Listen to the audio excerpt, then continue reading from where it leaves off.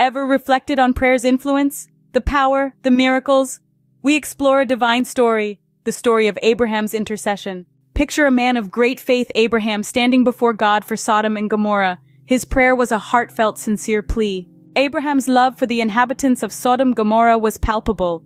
He defeated oppressive kings, preserving the cities.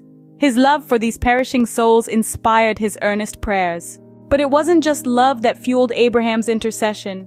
Abraham was humble, persistent, and didn't stop pleading. He displayed beautiful persistence in his prayers. This story of Abraham isn't just a tale from the past. It's about the importance of prayer. It is our duty, our mission, to intercede for each person we come into contact with. Remember, it's not our eloquence that touch hearts. Our mission's success requires pouring love and perseverance into our prayers. So what are the key takeaways from Abraham's story? Love, humility, and perseverance define effective prayer.